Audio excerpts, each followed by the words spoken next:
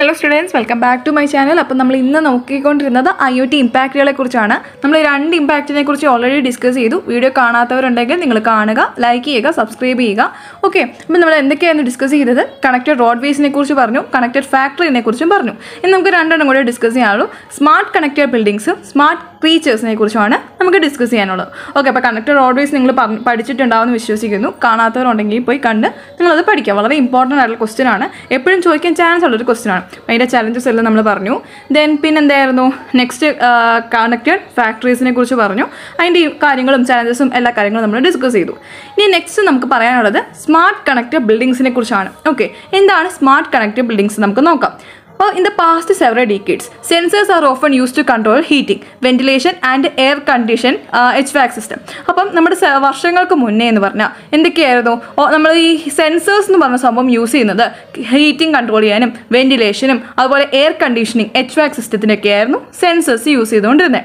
Temperature sensors R spread through out the building and R use to influence the building. അപ്പോൾ ഈ temperature sensors ബിൽഡിങ്ങിന് ചുറ്റും കാണും. അപ്പോൾ അത് വെച്ചിട്ട് എന്തായിരുന്നു, നമ്മൾ വലിയ വലിയ ബിൽഡിങ്സിലൊക്കെ സെൻസേഴ്സ് ഹീറ്റൊക്കെ കണ്ടുപിടിക്കുന്ന ടെമ്പറേച്ചർ സെൻസേഴ്സ് വെക്കും അല്ലേ. അപ്പോൾ അവിടെ എന്തെങ്കിലും ഒരു ഹീറ്റ്, ഒരു തീപിടുത്തോ എന്തെങ്കിലും ഉണ്ടാക്കി കഴിഞ്ഞാൽ പെട്ടെന്ന് അലാറം അടിക്കാനും അവിടെയുള്ള ബാക്കി സ്പ്രേ ചെയ്യാനും കാര്യങ്ങളൊക്കെ ചെയ്യാനും ഒക്കെ വേണ്ടിയിട്ടാണ് ഈ ടെമ്പറേച്ചർ സെൻസേഴ്സ് നമ്മൾ കൊടുത്തുകൊണ്ടിരുന്നത്. അപ്പോൾ management system BMS control of air flow in to the room. ഇനി ഈ BMS സിസ്റ്റം, അതായത് നമ്മുടെ റൂമിലേക്കുള്ള എയർ ഫ്ലോ എല്ലാം കൺട്രോൾ ചെയ്യാൻ വേണ്ടിയുള്ള BMS സിസ്റ്റം, അതിൻ്റെ മാനേജ്മെൻറ്റ് അങ്ങനെയുള്ള സംഭവങ്ങളൊക്കെ ഉണ്ടായിരുന്നു. The communication protocol responsible for building automation is known as BACnet, building automation control network. അപ്പോൾ കമ്മ്യൂണിക്കേഷൻ പ്രോട്ടോകോൾ ബിൽഡിംഗ് ഓട്ടോമേഷൻ്റെ കൺട്രോളിങ് എന്താണ്? The communication protocol responsible for building automation. Building ഓട്ടോമേഷന് responsible ആയിട്ടുള്ള communication പ്രോട്ടോക്കോളിൻ്റെ പേരാണ് BACnet അഥവാ building automation and control network എന്ന് പറയുന്നത്. BACnet protocol defines a set of services that allow Ethernet based communication between building devices such as HVAC, lighting, access control and fire detection system. അപ്പോൾ ഈ BACnet protocol എന്ന് പറയുന്നത് set of സർവീസുകളാണ്. Okay, അപ്പോൾ അതിനകത്ത് പല പല സർവീസുകൾ വരുന്നുണ്ട്.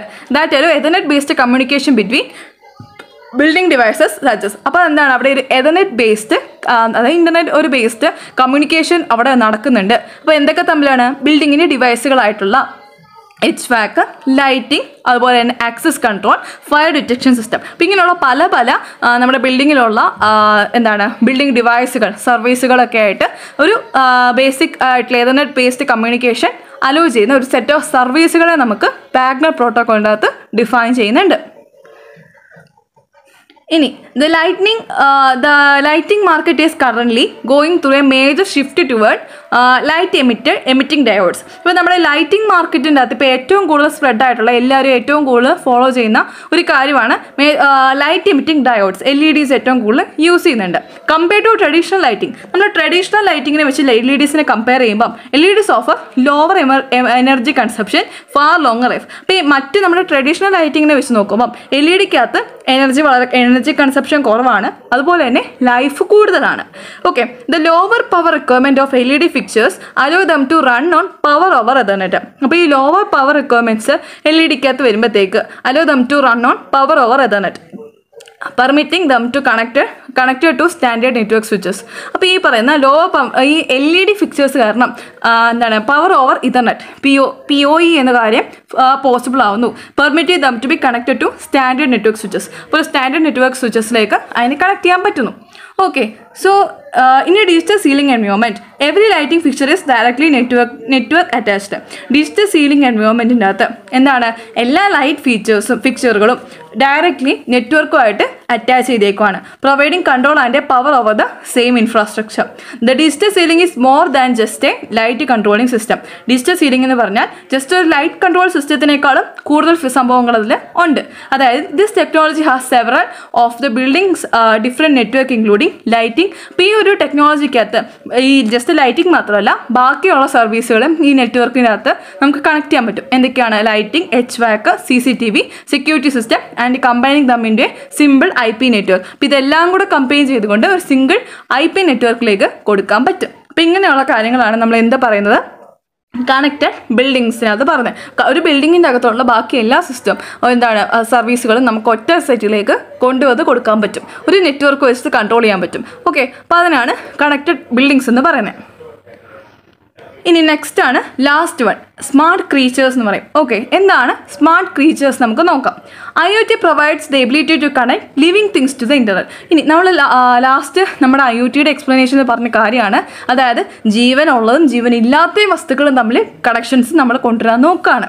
അപ്പോൾ അവിടെ എന്താണ് ability to living things ഇൻ്റർനെറ്റിലേക്ക് living തിങ്സിനെ കൂടെ കണക്ട് ചെയ്യാവുന്ന ഒരു കാര്യമാണ് ഇവിടെ പറയുന്നത്. Sensors can be placed on animals or ഇൻസെക്ട്സിലേക്കും ആനിമൽസിലേക്കും വരെ നമുക്ക് സെൻസേഴ്സ് കണക്ട് ചെയ്ത് കൊടുക്കാൻ പറ്റും. നിങ്ങൾക്കറിയായിരിക്കും, നമ്മുടെ വീട്ടിലുള്ള പെറ്റ്സിൻ്റെ കഴുത്തിൽ നമ്മൾ ചെയിൻസ് കൊടുക്കും, അതായത് അവരുടെ GPS ലൊക്കേഷൻ വെച്ചിട്ട് അവരെ കണ്ടുപിടിക്കാനും അങ്ങനെയുള്ള കാര്യങ്ങളൊക്കെ നമ്മൾ ചെയ്ത് കണ്ടിട്ടുണ്ട് അല്ലേ. അപ്പോൾ one of the most well known application of IoT with respect to animals refer to us the connected കൗ. അപ്പോൾ ഏറ്റവും കൂടുതലൊരു എല്ലാവർക്കും അറിയാവുന്ന വെൽ നോൺ ഉള്ള ആപ്ലിക്കേഷനാണ് കണക്റ്റഡ് കൗസ് എന്ന് പറയുന്ന ഒരു സംഭവം. A Dutch company developed A sensor that is placed in cows year. ഒരു ഡച്ച് കമ്പനിയാണ് ഇത് ഡെവലപ്പ് ചെയ്തത്. ഈ നമ്മുടെ പശുക്കളുടെ ചെവിയിൽ വെച്ച് ഇംപ്ലിമെൻറ്റ് ചെയ്യുന്ന ഒരു സിസ്റ്റമാണ് അവർ കണ്ടുപിടിച്ചത്. The sensor monitors various health aspects of the cow as well as its location transmit data wirelessly four analysing by the farmer. അപ്പോൾ ഈ ഒരു സെൻസേഴ്സിൻ്റെ പ്രത്യേകത എന്ന് വെച്ചാൽ ഇതിൻ്റെ ചെവിയിലാണ് ഇത് വെച്ച് കൊടുക്കുന്നത്. ആ ഒരു പശുവിൻ്റെ ബാക്കി ഹെൽത്ത് ആസ്പെക്ട്സും അതെവിടെയാണ് പോയേക്കുന്നത്, അതിനെ അയച്ചു വിട്ട് കഴിഞ്ഞാൽ അതിൻ്റെ ലൊക്കേഷൻ എവിടെയാണ്, അങ്ങനെയുള്ള കാര്യങ്ങൾ ഡയറക്റ്റായിട്ട് അതിൻ്റെ ഫാർമറിലേക്ക് എത്തിക്കുകയും അനലൈസ് ചെയ്യാനും ഒക്കെ വയർലെസ് ആയിട്ട് ചെയ്യാൻ പറ്റുന്ന ഒരു ടൈപ്പ് ഓഫ് സെൻസറാണ് ഈ കൗവിൻ്റെ ചെവിയിൽ അവർ ഇംപ്ലിമെൻറ്റ് ചെയ്തേക്കുന്നത്. അപ്പം അങ്ങനെ ഒരു സെൻസർ ക്രീച്ചേഴ്സിലേക്ക് കൊടുക്കാൻ അവർക്ക് പറ്റി. Researchers at North Carolina State University are working with the Madagascar hissing cockroaches in the hope of helping emergency personal rescue survivors after a disaster. അപ്പോൾ ഈ ഒരു north Carolina state യൂണിവേഴ്സിറ്റിയിലുള്ള researchers Madagascar hissing കോക്രോച്ചസിനെ വെച്ചിട്ട് ഒരു system ഉണ്ടാക്കി. അപ്പോൾ അവരെന്താ സംഭവിക്കുന്നത് വെച്ച് കഴിഞ്ഞാൽ, ഈ എമർജൻസി പേഴ്സണൽ റെസ്ക്യൂ സർവൈവേഴ്സ് എന്തെങ്കിലും ഒരു ദുരന്തം ഉണ്ടായിക്കഴിഞ്ഞാൽ, ഇപ്പം ഒരു ബസ് മറിഞ്ഞ് ഒത്തിരി കൊക്കയിലേക്ക് പോയി, അപ്പോൾ അങ്ങനെയുള്ള സ്ഥലങ്ങൾ അല്ലെങ്കിൽ എന്തെങ്കിലും ബിൽഡിംഗ് ഇടിഞ്ഞ് താഴെ പോയി, അപ്പോൾ അതിൻ്റെ അടിയിൽ ആൾക്കാർ അവരെ റെസ്ക്യൂ ചെയ്യാൻ വേണ്ടി ആൾക്കാർ കിടപ്പുണ്ടാവും. അപ്പോൾ അവരെ നമുക്ക് കണ്ടെടുത്താൻ പറ്റില്ല എവിടെയാണ് ആൾക്കാർ കിടക്കുന്നത്. അപ്പോൾ ഈ പറയുന്ന കോക്രോച്ചസിൽ ഒരു സിസ്റ്റം ഇംപ്ലിമെൻറ്റ് ചെയ്തേക്കുക. ഓക്കെ, നിങ്ങൾക്ക് ഈ ഡയഗ്രത്തിൽ കാണാം. അപ്പോൾ ഇങ്ങനെയുള്ള ഈ മഡഗാസ്കർ ഹിസ്സിങ് കോക്രോച്ചസിൽ അവരുടെ ബോഡിയിലേക്ക് ഒരു സിസ്റ്റം കൊടുക്കും. അപ്പോൾ ഇവരെ ഇതിൻ്റെ അകത്തേക്ക് കയറ്റി വിടുമ്പം ഈ ഒരു നമ്മുടെ ആൾക്കാർക്ക്, ഇത് കൺട്രോൾ ചെയ്യുന്ന ആൾക്കാർക്ക് കാണാൻ പറ്റും. ഇതുവഴി ഒരു ക്യാമറ ഉണ്ടാവും. അപ്പോൾ ആ ഒരു ക്യാമറ വഴി ഇവരുമായിട്ട് അതിൻ്റെ അകത്ത് ഡിസാസ്റ്ററിൽ പെട്ട് കിടക്കുന്ന ആൾക്കാരുമായിട്ടൊരു കമ്മ്യൂണിക്കേഷൻ ബിൽഡ് ചെയ്തെടുക്കാൻ പറ്റും. ഓക്കെ, ഈ ഒരു back pack communicates with Roach through parts of its body. അതുപോലെ തന്നെ ഈ ഒരു ബാക്ക് പാക്ക് ഈ ഒരു സംഭവം വെച്ചിട്ട് ആ കോക്രോച്ചിൻ്റെ ബോഡിയായിട്ട് ഇത് കമ്മ്യൂണിക്കേറ്റ് ചെയ്യും. Low level electrical pulses to an antenna on one side makes A Roach turn in to the opposite side because it believes it's എൻകൗണ്ടറിങ് an obstacle. ഇനി ഈ കോക്രോച്ചിനെ ഇതിൻ്റെ അകത്തേക്ക് ഇറക്കി വിടുമ്പം അതിൻ്റെ മൂവ്മെൻറ്റ് കൺട്രോൾ ചെയ്യാനും ഈ ഒരു സിസ്റ്റത്തിന് പറ്റും.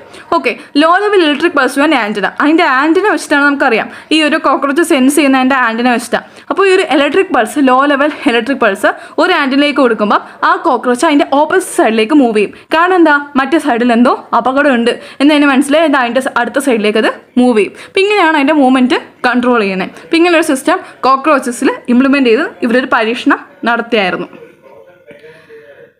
The cerci of the roach are sensory organs on the abdomen that detect danger through changing air currents. ഇനി സെർസി, നമ്മുടെ ഈ കോക്രോച്ചിൻ്റെ താഴെ സെർസി എന്ന് പറയുന്ന ഒരു ഭാഗമുണ്ട്. ആ ഒരു സെൻസറി ഓർഗനാണ്, അതിൻ്റെ അബ്ഡോമനിലുള്ളതാണ്. അപ്പോൾ അവിടെ detect danger through changing air currents. അതായത് എയർ കറൻസിൻ്റെ വ്യത്യാസം അനുസരിച്ച് ഡേഞ്ചർ ഡിറ്റക്ട് ചെയ്യാൻ കഴിവുള്ള ഒരു ഭാഗമാണ് നമ്മുടെ ഈ കോക്രോച്ചിലെ സെർസി എന്ന് പറയുന്ന ഭാഗം. ഒരു sensory ഓർഗനാണ്. So when the back pack stimulates the സെർസി. അപ്പോൾ ഈ ബാക്ക് പാക്ക് സെർസി സ്റ്റിമുലേറ്റ് ചെയ്യുമ്പോഴത്തേക്ക് Roach move forward because it things A predator is approaching. അപ്പോൾ ഈ ഒരു നമ്മുടെ ഇതിൻ്റെ ബാക്ക് പാക്ക്, അതായത് അതിൻ്റെ മേളിലാണ് ഈ ഒരു സാധനം കൊടുത്തേക്കുന്നത്. അപ്പോൾ ഈ ഒരു ബാക്ക് പാക്ക് പോലെ ഈ സാധനം ഒരു സെർസിനെ സ്റ്റിമുലേറ്റ് ചെയ്യുമ്പോഴത്തേക്ക് അത് ഈ കോക്രോച്ച് മുന്നോട്ട് മൂവ് ചെയ്യും. അപ്പോൾ അവന് മനസ്സിലാവും എന്തോ ഒരു പ്രശ്നമുണ്ട്, അവിടെ ഒരു പ്രിഡേറ്റർ അപ്രോച്ച് ചെയ്യുവാണ്, അതുകൊണ്ട് തന്നെ പെട്ടെന്ന് തന്നെ മുന്നോട്ട് മൂവ് ചെയ്യണം. അപ്പോൾ ഇങ്ങനെയാണ് അതിൻ്റെ മൂവ്മെൻറ്റ് കൺട്രോൾ ചെയ്യുന്നത് ഈ ഒരു കോക്രോച്ചിനെ.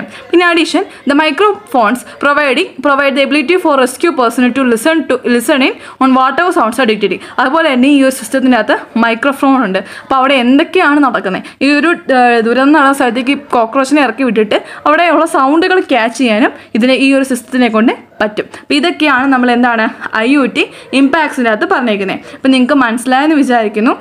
നമ്മൾ IoT impact 4 connected roadways, connected factories, connected അതുപോലെ ബിൽഡിങ്സ് ആൻഡ് കണക്റ്റഡ് ക്രീച്ചേഴ്സ്. ഇതെല്ലാം നമ്മൾ പഠിച്ചു കഴിഞ്ഞു. നിങ്ങൾക്ക് എന്തെങ്കിലും ഡൗട്ട് ഉണ്ടെങ്കിൽ നിങ്ങൾ കമൻറ്റ് സെക്ഷനിൽ ചോദിക്കുക. Okay, so thank you every one. എല്ലാവരും നന്നായിട്ട് പഠിക്കുക, വളരെ ഇമ്പോർട്ടൻറ്റ് ടോപ്പിക്കാണ്. അപ്പോൾ ശരി, താങ്ക് യു എവരി വൺ. എല്ലാവരും ലൈക്ക് ചെയ്യുക, സബ്സ്ക്രൈബ് ചെയ്യാൻ മറക്കല്ലേ.